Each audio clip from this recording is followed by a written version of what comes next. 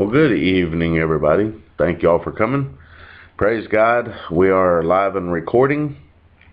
We're going to do part 2 of Psalm number 10 tonight. We will get into that here shortly, but first we're going to go to the throne of grace to present a few people that need the hand of God to be upon them for healing and also upon the lost. So let's go to the throne of grace through Jesus' blood. Let's pray. Father, we are so thankful tonight that you're alive and well. And even when we were dead to you, oh, you were moved with compassion. You saw us. We were lost. And then you sent your only begotten Son, Jesus Christ, to bear our sins upon his own body, to suffer and die. And then you've called all men to repentance, turning away from our sins, acknowledging them, and then trusting in what Jesus did, that precious blood that was spilled on that cross washes away all of our sins, and we are then put in a right standing with you. So thank you, Father, for sending him to the cross, and thank you for raising him up from the dead to prove to us that there is life eternal. And Father, in Christ we have so many things. Wow, so many blessings, so many precious promises. And Father, we can't really comprehend the fact that we are heirs of God and co-heirs with Christ. Our inheritance is eternal. Wow, thank you, Father. You did it all for us. So we thank you, Father, for this time around these computers. We know that your word's going to go forth, that you're the one that sends the Bibles. I don't even understand how you do it. But wow, the technology we have, anywhere in the world that has access to the computer can get on these Bible studies, and you can send people to them to draw people to yourself. So Father, anoint these Bible studies with your Spirit, that everything that is said would truly be from the Spirit that you have sent forth. And Father, we want you to know that we love you, and we thank you for loving us first. And we know that there's so many that, there's like 9 or 10 people that have cancer that we've been praying for, that really need a healing touch in a way that only you can do. So we come and name them by name and ask that your Spirit would go through their bodies and burn up every single cancer cell in their body, that you would receive the glory from it. Father, we pray for Wanda, Susan, Rose, Ashley, Paul, Kathy, Letty, Lois, Tanya, Joe Seegers, Al Bowman, and Roddy. Father, all of them. We want to hear a testimony of how they've received a miracle in their life. Because the power of prayer and the power of Jesus' name is more powerful than any disease that there is. So we just simply ask that you would touch them. Father, we pray that you would touch my wife, Phyllis. Father, her neck is kind of bound up right now, and she needs some relief, but you're already aware of that. And we just pray that your Spirit would come upon her now, and that in Jesus' name you would touch. You already know exactly what needs to happen, and we just simply pray. We're trusting in you. Father, we do pray for John Woods. We know that he had some serious surgery this past week. We just pray that complete healing would come to him. Bill Stratton is still in need of a miracle in his life. Regina with her health issues, but more importantly, Father, you're going to glorify yourself through that too. And we just pray that every decision that she's got to be making here pretty soon, and that even now that you would move upon her, give her wisdom to know exactly where you would have her to go, and let her have the strength and the faith to follow what you are leading her to do. We pray for Lisa. We pray for Bobby and his 2 boys, Jeremy and Nathan. Again, Father, that your will and purpose will be accomplished in their life, that you would strengthen them. And Father, we're so thankful tonight that Christy and Homer and Bobby and Mandy were able to sing at a revival service, and it appears that your spirit was there and moving. And we rejoice and we thank you and praise you for that. And we do pray that you would continue to anoint them as they sing and deliver the message through music and song. It's so powerful. So, Father, we do want to pray. Probably the most important of all prayer requests is that your spirit would come upon our lost loved ones, those that are in darkness that we know and love. We know that you're moving upon them because that's who you are. That's what you do. We just pray that, Father, that you would press them down so low in their own sin and wretchedness until they see that the only way out and the only way to have peace and joy in their heart is to turn to Jesus, and that they would do so. Help us to be a light to them, to show them the cross, to show them the resurrection, to show them that Jesus does live because he lives within our heart. Father, we do pray for the Raven family. We know that the funeral service for him is going to be Thursday, and we just pray your spirit upon that family, that you would give comfort. You know exactly what needs to be said, and I pray your spirit upon the ministers that's going to be ministering the word, and that the gospel would be preached, and that people that are lost in that family might see the glory of Jesus. Even through tragedy, Father, you can shine the light of Jesus upon many hearts. So we just lift that situation to you. And now, Father, we want you to come and share with us from your word, through your spirit, what we need to know tonight about Psalm 10 and about your character and who you are. And we know that it's thus saith the Lord, and it doesn't matter if we believe it or not. Everything that you say in your word is going to come to pass, just as you have said it. So you come now, in the name of Jesus. Amen. All right. Very good. Psalm number, I think I said Psalm 9. No, we're in Psalm 10. I'm sorry if I made that mistake. Sorry. Psalm 10. This is part 2 of Psalm 10. We went through the first 12 verses last week. And, wow, I don't even know how to begin to to summarize last week's Bible study. But we talked about, the psalmist said that the Lord seemed to be far off. And he was asking questions, why do you, God, hide in times of trouble? The wicked in their pride persecutes the poor. Well, where are you, Lord? Why are, it seems like the Lord is far off and doesn't seem to really care. And then as he was talking in verse 3, he said, for the wicked boast in their heart's desire. And the wicked bless the greedy and renounce the Lord. And we went into a discussion of Romans 1, which talks about the depravity where God will give you over to your heart's desire. If you choose not to trust him and you choose not to follow him in the ways of righteousness, well, he will give you over to your own wretchedness in your own heart. Paul the Apostle, we talked about 2 Timothy 3, where it would be terrible in the times just before Christ's return, because just as Psalm 10 said, Paul says also that in times just before Christ, that this thing would increase, that wickedness would increase. People would be lovers of themselves, lovers of money, boastful, proud, abusive. It goes through a whole list, and it says that they would have a form of godliness, right? They would have a form of Christianity, but they actually deny the power. And Paul says, don't even have anything to do with them. So we discussed that. And we discussed even further the wickedness.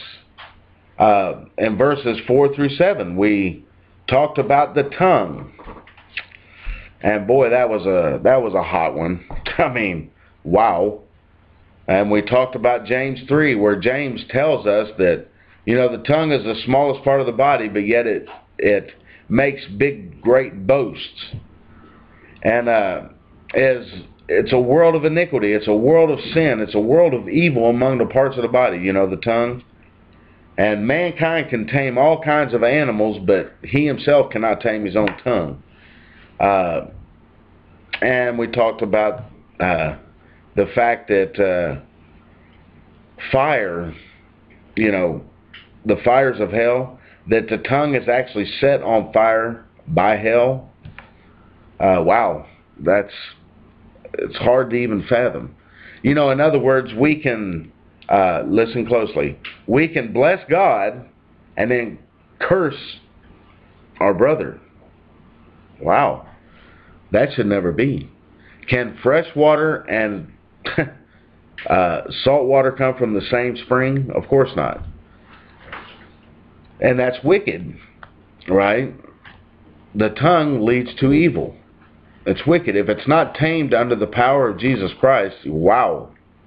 And we summed up that portion of Scripture by talking about the wisdom that comes through humility, which brought us into pretty much verses 8 through 11 of Psalm 10. And we talked about the fact that,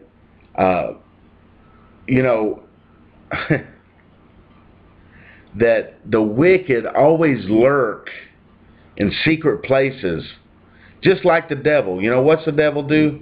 He lurks around, seeking whom he may devour. He runs back and forth like a roaring lion, right? And, of course, the psalmist brings that point out. Well, the wicked act just like their father, the devil, right?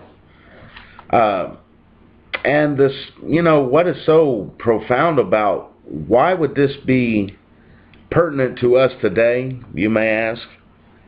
Well, you know what? The same can be said for many Christians today. We talked about this.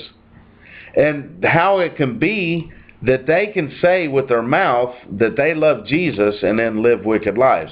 In other words, many Christians say this, and if you listen closely, you will recognize it.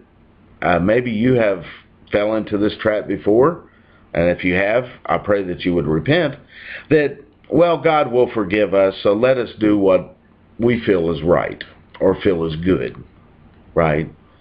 It's okay to go ahead because God will forgive us anyway. Well, that's a philosophy that comes from the wickedness of man's heart.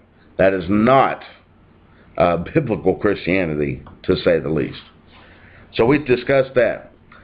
And then we talked about verse 12, which was very powerful, because the psalmist is saying, "Arise, O Lord, arise, O God, and lift up your hand, and do not forget the humble." And we discussed again from James chapter 4 about humility, that God gives what? More grace, because God opposes the proud, but gives grace to the humble. And wow, humble yourselves before the Lord, and He will lift you up. Let's not wait for God to humble us, because wow, that is pretty rough, okay? Let us humble ourselves before the Lord, and then He will lift us up. And now we're going to pick up with our Bible study text, which is Psalm 10, starting in verse 13. I will read the rest of the psalm, starting in verse 13. Listen again, the inspired word of the living God, and may the Lord add a blessing to the reading and the expounding of His word. So why do the wicked renounce God? It's a good question. He has said in his heart, "You will not require an account." But you have seen, for you, God, observe trouble and grief, to repay it by your hand. The helpless commit himself to you. You are the helper of the fatherless. Break the arm of the wicked and the evil man. Seek out his wickedness until you find none. Wow. The Lord is king forever and ever. The nations have perished out of His land. Lord, you have heard the desire of the humble. You will prepare their heart.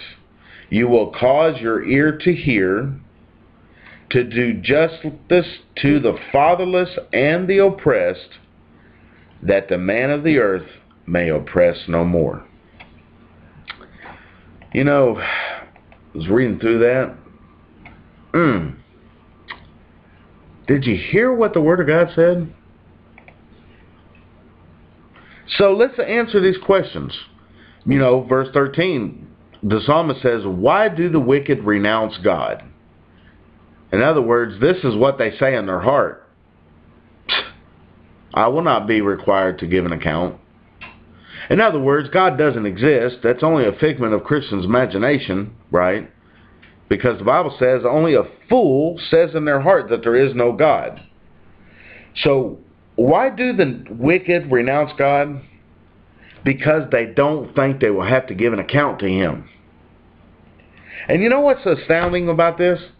And, you know, I've talked to atheists, and wow, I just scratch my head every single time. Because they really do not believe that there's a God. And the question that always pops up in my infinite mind here, or my finite mind, about an infinite God, is that how can you be hateful, angry, and hostile to a God that you says don't exist? Is that some kind of intellectual dishonesty or something there? Right? Why do the atheists hate God whom they say does not exist? If they really don't believe He exists, then why don't they just do whatever? But no, they hate Him, they attack Him, they renounce Him. So why do the wicked do that? You know, and I want to say something. We always got to follow the Spirit's leading. Do you realize, and I don't know how many that are going to be watching this have children or grandchildren, but do you realize that in America, United States of America, it has been pounded and they are brainwashing our children and grandchildren. They have been for how many decades now, that there is no God, right? That we evolved from monkeys, that somehow all this matter just came together and boom, bang, we're here. There is no God, there is no accountability, there is no sin, there is no wickedness. We're just here, we eat, we drink, we marry, da-da-da-da, we party, and tomorrow we die, and that's it. Well, that's a pitiful existence, right? So the question is, why do the wicked renounce God? Because they don't think that they'll have to give an account. Well, that makes a lot of sense. If you look at America today, if you look at the way people run around and they do wickedly, they act like they're not going to have to give an account. Why would they care what they did if they don't believe that there's a God and they don't believe that they're going to give an account? Hello. But you know what? Here's a revelation, and I'm sure that everybody that's watching live right now for sure knows this. But in case there's somebody that's going to be watching this that hadn't had this revelation yet, well, listen up. God exists, and you will give an account for your life, right? He will hold you accountable, right? Whether you believe that or not. Oh, that's a revelation. It's not dependent on whether you believe that there's a God or not, because God does exist. See, there's a lot of people that think, well, I don't believe that I will have to, so therefore I won't have to. Well, that's hogwash, right? And I don't think God really is up there wringing His hands. Oh, I hope they believe in me. No. You either believe in me because I have made myself known, or you will perish in your sins. And it doesn't matter if you believe it or not. I do exist. I will hold you accountable because I have lavished my love upon you. I have lavished my grace upon you. Wow. And I will acquire you. I will require an account from you. Okay. Let's go to a couple cross-references to verse 13. First one, Ecclesiastes chapter 12. Wow, that's a powerful book, Ecclesiastes.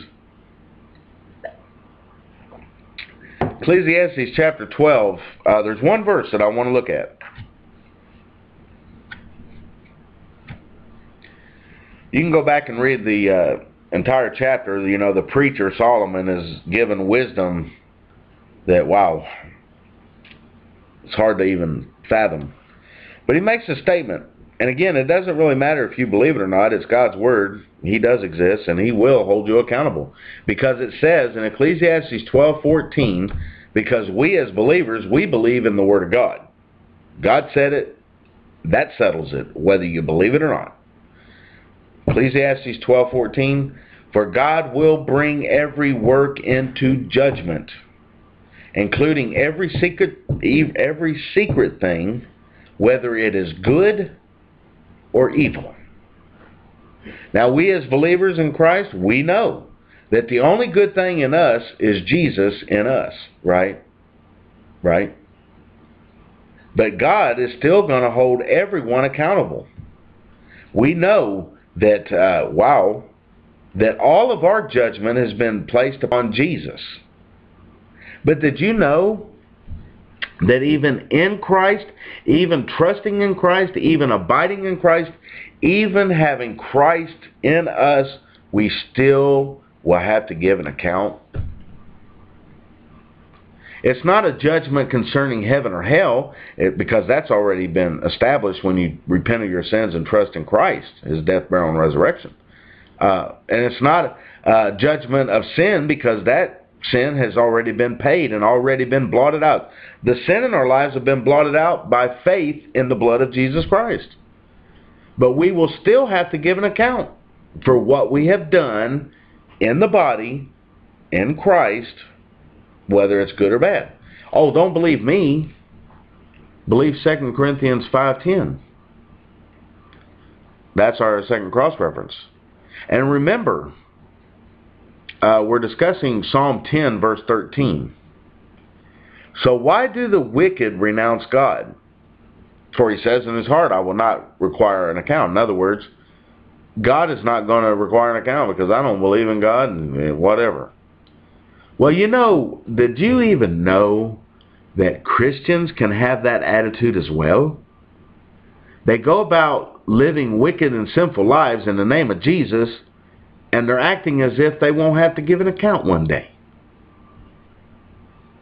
Did you know that? We know that.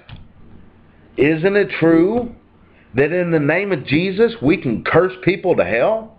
In the name of Jesus, there can be wicked sinners that turn to Jesus, and they will stumble over us because we're trying to hold them away from Jesus.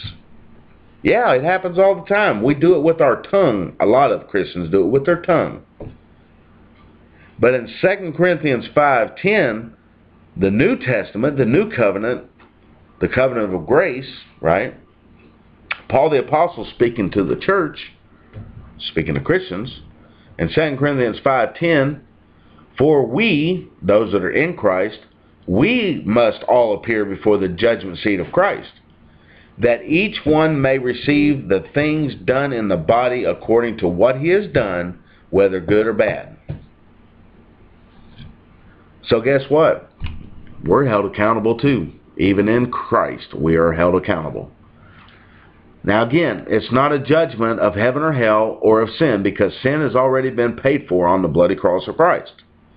It's things done while you were in Christ, whether good or bad. He doesn't use the word evil there, does he? Well, let's just put it to you this way. If you're in Christ, you're going to flee from evil. You're going to flee from wickedness. And I don't give a rip what you think about the Bible or what you think about what is being said in the Word of God. The bottom line is, the solid foundation of God stands firm that those who name the name of Christ will depart from evil. Oh, you think, oh, well, where is that found? Well, let me look it up for you, because it's a very powerful truth. It's found in 2 Timothy. 2 Timothy 2:19. This was a new one. I wasn't even thinking about this. The Spirit just moved upon her because I guess we need to hear it. 2 Timothy 2:19. Again, the Holy Spirit speaking through the Apostle Paul. Because Christians, there's a lot of Christians, and we probably know some of them, and God forbid if any of us are Christians and we're still living in iniquity with no regard for sin and no regard for Christ, and because, wow. And you know, I'm just going to take a little side rabbit trail. Do you know there's a lot of teaching and preaching out there that, wow, when we're in Christ, there is no need of repentance anymore. All you have to do is repent from belief, or from non-belief to belief. That's the only repentance God requires. Really? Well, if you believe that, then you need to repent. Hello? I'll say it again. That's wickedness. You need to repent of that philosophy. Because I want to ask you a question. It's a very simple question. When do Christians stop turning away from wickedness? So we're going to go ahead and continue to lie, cheat, steal, fornicate, and do all the manner of wickedness that we want because we're in Christ, hallelujah, and He'll forgive us anyway. Well, that's the philosophy that a lot of Christians have today. That, well, I've already gave my life to Jesus. You know, I've already repented once. I was a non-believer. Now I'm a believer, and that's it. That's all that's required of me. Really? Wow. There is bukus of Scripture. But one particular one, 2 Timothy 2:19. You might want to mark that one down. I don't know if you mark your Bibles or whatever. You might want to put this one from your head to your heart. This is a powerful one. Verse 19, 2 Timothy 2. Nevertheless, the solid foundation of God stands. That means it's going to stand forever because His Word abides forever. And it has this seal. And this is the seal, or the inscription that's on that seal. The solid foundation of God stands. The Lord knows who are His. No doubt about it. No question about it. If you are in Christ, He knows you. Right? He knows you by name. No question. And not only, all right, the Lord knows those who are His. And let everyone who names the name of Christ depart from iniquity. So if you're saying that you're a Christian, a follower of Christ, guess what? You best be departing from iniquity. That means daily depart from iniquity. Turn from iniquity. When does that stop? Am I preaching to the choir? Probably am, but hello. We will never stop departing from iniquity. If we do, then wow, we're going to be trampling under our feet the blood of Jesus, because if we continue in sin after we've come to the knowledge of the truth, wow. So what does this have to do with our Bible study? Has everything to do with it, because Psalm 10 verse 13 says, why do the wicked renounce God? Well, they hate God. They don't believe they're going to have to give an account. Wow, right? Well, you know what? Christians can also have that same philosophy and not even be aware of it. Oof. I think another thing to say, is it possible for the wicked, I mean, they're lost in their sins, right? I was once lost in my sins too.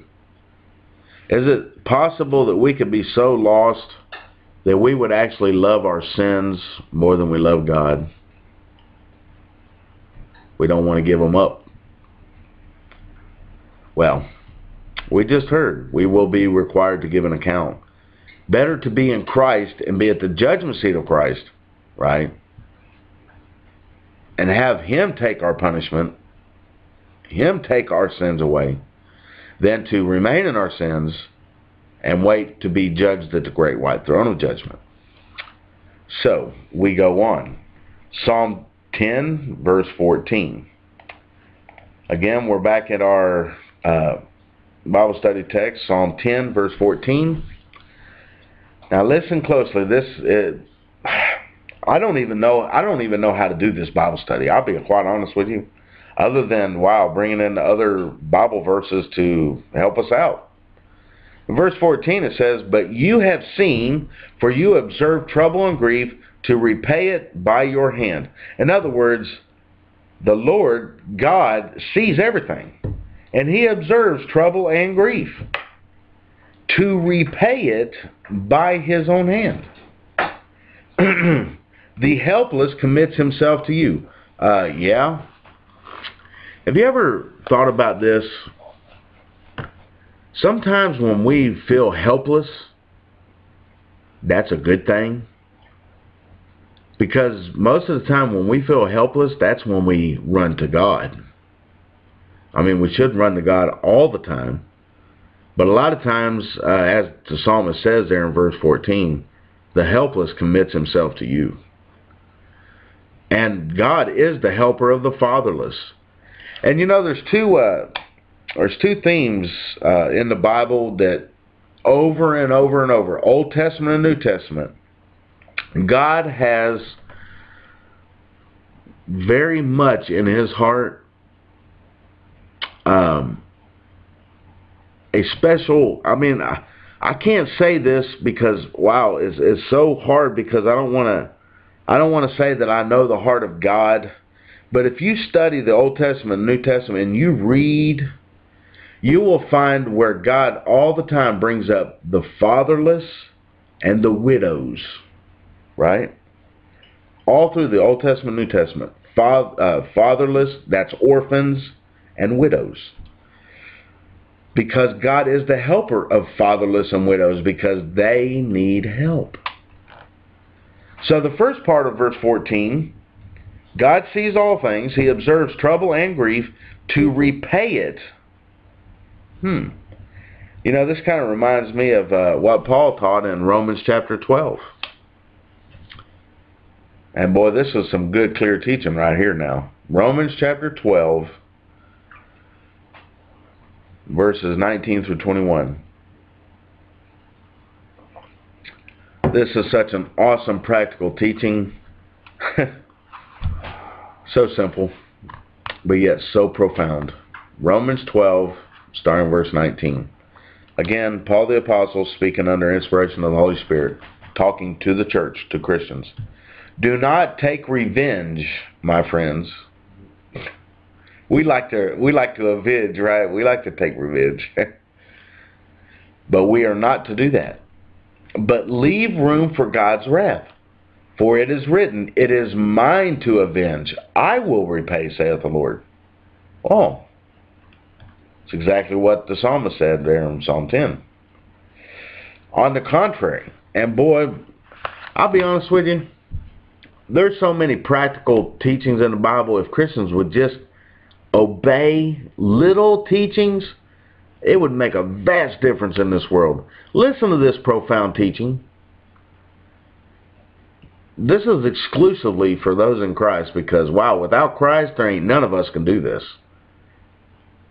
"If your enemy is hungry, feed him." You know what? In the name of Jesus, we can actually starve our enemies. You know? It's true. But in Christ, you know what? Jesus said to love your enemies and pray for them that persecute you. Paul says, if your enemy is hungry, feed him. If he is thirsty, give him something to drink. Wow. If we would practice that in the church, can you imagine?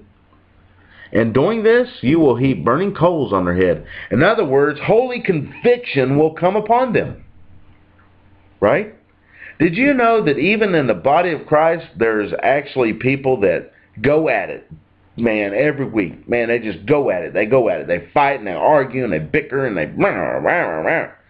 If that one verse right there, verse 20, would be put into practice by either or, by one of them, if they're hungry, feed them. If they're thirsty, give them drink. In other words,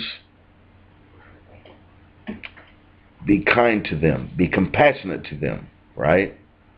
And so doing, you will heap burning coals on their head. In other words, it will bring holy conviction down upon them. That's right. It will transform a church. It will transform a house, a home. It will transform a local community. It will transform a nation. If that one verse was put into practice. And do not overcome, listen to this, do not be overcome by evil, but overcome evil with good. So there's practical teaching right there in Psalm 10, verse 14. Wow. Very much so. The Lord sees all. He is the avenger. We don't repay, right? We allow room for God's wrath. That's exactly right. Now, also went to Peter.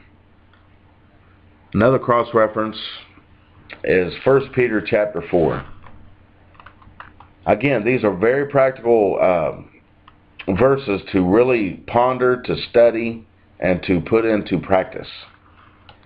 1 Peter chapter 4.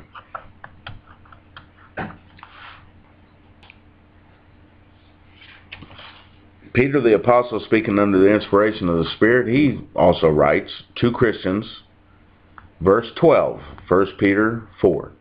Dear friends, do not be surprised at the painful trial you are suffering, as though something strange were happening to you. But rejoice that you participate in the sufferings of Christ, so that you may be overjoyed when His glory is revealed. Jesus Christ suffered immensely, right? And those that follow after Christ are also going to suffer. You know, it's probably an indication sometimes. If you look at how much people are rejecting you, you know, they rejected Jesus. But anyway, if you are insulted, verse 14, if you are insulted because of the name of Jesus, you are blessed. For the Spirit of, listen to it, the Spirit of glory and of God rest upon you. Whoa. If you suffer, it should not be as a murderer or a thief or any other kind of criminal or even a meddler. However, if you suffer as a Christian, do not be ashamed, but praise God that you bear that name. Wow. You know, the Spirit was just reminding me of a story in the book of Acts. You know, Peter and John, you know, they went to the temple as a custom. They went to the temple to, you know, pray and whatnot. And there was there was somebody there that was asking for alms, begging for mercy, basically. So anyway, and there was a fellow that got healed, you know. And the Pharisees, the Sanhedrin, the Supreme Court of Israel didn't like what was going on. They were doing it in the name of Jesus. So they arrested them, they flogged them, and they told him, don't speak in the name of Jesus anymore. So basically they got rods and they whipped them severely, flogged them, right? And when they went back to the church to report what had just happened, they didn't whine and cry, oh, look at what they're doing to me. They rejoiced. And they said, we have been counted worthy to suffer for the name of Jesus. That's powerful stuff right there now. So, if we suffer as a Christian, we don't need to be ashamed. We need to praise God that we bear that name, that we bear the name Christ, right? Christian, Christ. Christ-like. For it is time, now listen closely, don't forget this. Verse 17. For it is time for judgment to begin with the family of God. And if it begins with us, what will the outcome of those who do not obey the gospel of God? And in fact, in verse 18, if it is hard for the righteous to be saved, what will become of the ungodly and the sinner? You know why it's hard for even the righteous to be saved? Pride. It really is pride. Because nobody's going to be saved unless they humble themselves before the Lord. Lay themselves down. You know? Cry out for mercy. If it's hard for the righteous to be saved, what will be the outcome of the ungodly and the sinner? But listen to this now, verse 19. So then, those who suffer according to God's will should commit themselves to their faithful Creator and continue to do good. Well, you need a word, Christian? I'll give you a word real quick. It doesn't matter if you like it or not. You always do what is right. You always do what is good, right? You know, there's times in our Christian walk when, we might pray about something, about a decision or something in our life, and we just don't have a clear leading whether, it's not God's fault. There might be so many things going on in your head. There's so many things going on in your life, and you just don't know what to do. Well, the Bible tells us very plainly what to do. Commit yourselves to your faithful Creator and continue to do good. In other words, no matter what is happening in your life, no matter what the suffering is, no matter what the circumstance is, do what is right. Right? Do what's good. Not what you think is good, but do what's good. Because we all know what good and evil is. So do the right thing, even if it's hard. Because sometimes doing the right thing is the hardest thing to do. Now, back to our Bible study text real quickly, verse 15 through 18. This is such a powerful teaching. Break the arm of the wicked and the evil man. The psalmist is crying out to God. It's like a prayer. Break the arm of the wicked and the evil man. Seek out his wickedness until you find none. Whoa! Press him down so far in his own wickedness that he has no air to even breathe. Press him down, Lord. That's what he's saying. Seek out his wickedness until you find none. In other words, keep pressing him down and pressing him down until that wickedness is he's so wallowed in his own wickedness that he cries out for mercy, and then he will find none because he will cry out to the Lord. The Lord is king forever and ever. The nations have perished out of his land. The Lord, you have heard the desire of the humble. Why does the Bible say in verse 17 that the Lord has heard the desire of the humble?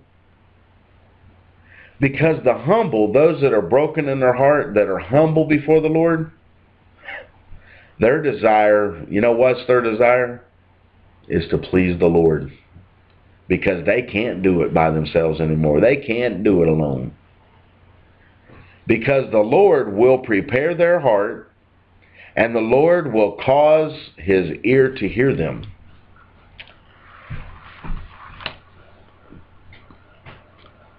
Jesus told a parable, told a story about this very thing, about a religious leader, a Pharisee, and a dirty, rotten sinner, a tax collector, right, who stole extras for himself. Well, they both went to the temple to pray. The Pharisee, the religious leader, puffed himself up and started praying to himself, praying about himself, saying that, well, God, I did this for you, and I tithe, and I'm glad I'm not like the other men, and I'm glad I'm not like that guy over there. Self-righteous prayer, confidence in his own flesh. Then the poor old sinner, he couldn't even lift his head up to heaven. And I've often thought to myself, that tax collector, he probably heard what that religious leader was saying about him, and he probably didn't disagree with him. He knew he was a dirty, rotten sinner. He couldn't even lift up his head. His heart was broken. His heart was humble. And he simply cried out to God, God, have mercy on me, a sinner. Woo! Jesus said that man went home justified. All right? Because God will exalt the humble in heart. He will hear their cry. And in verse 18, to do justice to the fatherless, again, the orphans, right? He will do justice for the fatherless and the oppressed, that the man of the earth may oppress no more. Because you know what man does? You know what mankind does? It takes advantage of widows and orphans. It takes advantage of people that are oppressed. Have you seen the welfare system in America? That's a pretty good example, I would think. Right? Well, there's one cross-reference that I want to bring up as a way to close this Bible study, and it's a powerful one too.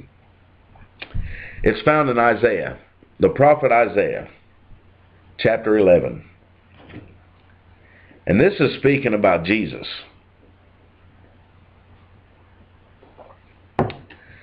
If you've done any Bible studies, I know a few of you watching right now have been going through the Camden Bible study, and we talked about the 7 spirits of God, as it's mentioned in Revelation, and particularly Revelation chapter 1. The 7 spirits of God, well, the 7 spirits of God are defined in Isaiah 11. And this is a cross-reference to close our Bible study of Psalm 10 about the Lord and what he does. And it really sums up the whole Psalm 10. But in Isaiah 11, it says this, verse 1. A shoot will come up from the stump of Jesse. From his roots a branch will bear fruit. All right. Simply, it's referring to Jesus, because he come up from the lineage of King David, which was from the lineage of Jesse. Okay. The Spirit of the Lord will rest upon him. Okay, you got the Spirit of the Lord, the Spirit of wisdom, the Spirit of understanding, the Spirit of counsel, the Spirit of power, the Spirit of knowledge, the Spirit and the fear of the Lord. Right? The 7 spirits of God all rest upon one person, Jesus Christ. And he will delight in the fear of the Lord. He will not judge by what he sees with his eyes, or decide by what he hears with his ears. Because he only does what his Father instructed him to do, right? But with righteousness he will judge the needy. With justice he will give decisions for the poor of the earth. And he will strike the earth with the rod of his mouth.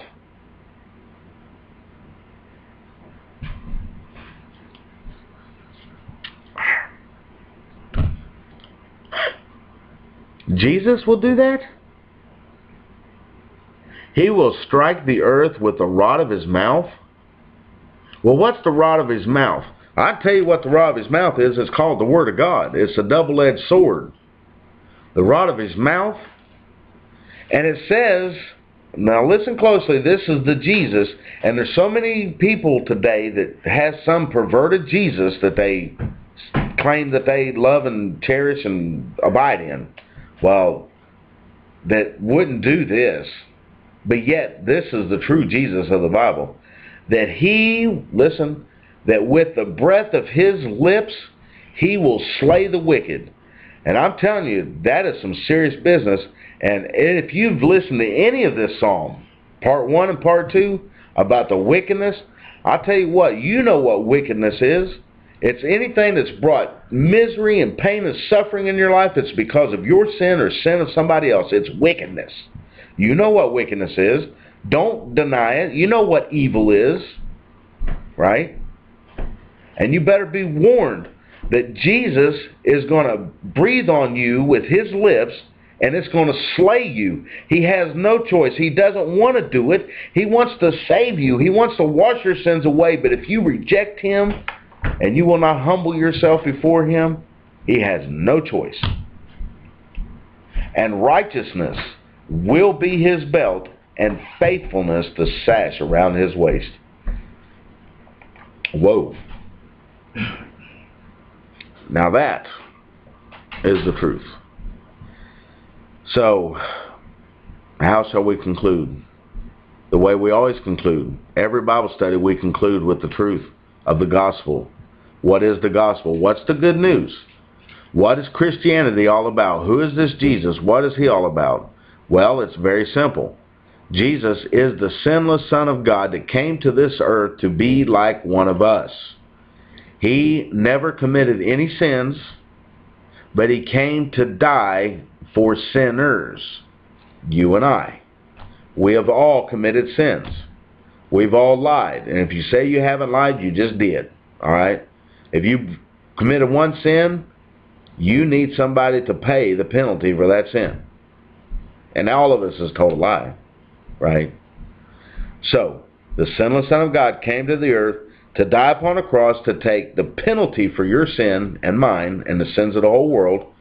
He suffered, his blood was spilt, that if you would just simply acknowledge that you've sinned, acknowledge and agree with God that you've sinned, turn away from it, and trust that Jesus did do that he did actually die on the cross, and that his blood was spilt to wash away your sins, and that he was raised from the dead, by the simple act of trusting in what Jesus did, you are guaranteed eternal life. Right? Peace, joy, and eternal bliss that is unimaginable by the simple act of what Jesus did, by simply trusting, humbling yourself, surrendering yourself to him. If you haven't done that, you better do it now. Time is running out. You may not have another chance. And if you have done that already, well then say hallelujah, praise God, because that, my friends, is the gospel of salvation. That's what this Bible study is all about. That's what the whole Word of God is all about. It's all about the righteous, holy God and his wrath that's coming upon the wickedness. And that's why we have to flee to the cross of Christ to be saved and spared from the wrath that has come. Thank y'all for coming. Lord bless y'all. I hope and pray that I will see some of you tomorrow night, and some of you I will see back here Thursday. Lord bless each and every one of you.